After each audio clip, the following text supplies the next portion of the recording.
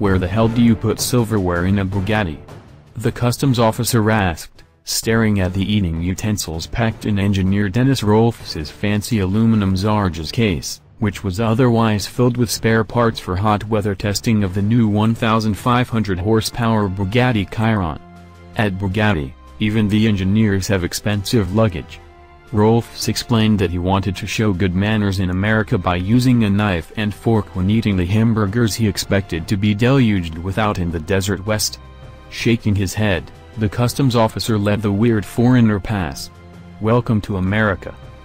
That episode was 2 weeks ago, and Rohlfs' silverware remains unused, lying in his box between the cables, seals, and other exotic Bugatti bits. He has already learned to eat burgers with his hands, lest he draw unwanted attention or marriage proposals, and those same hands are currently on the steering wheel of PT 5.10. That's the glamorous name for our blue and white development car, what the industry calls a pre-series model from the earliest stages of production.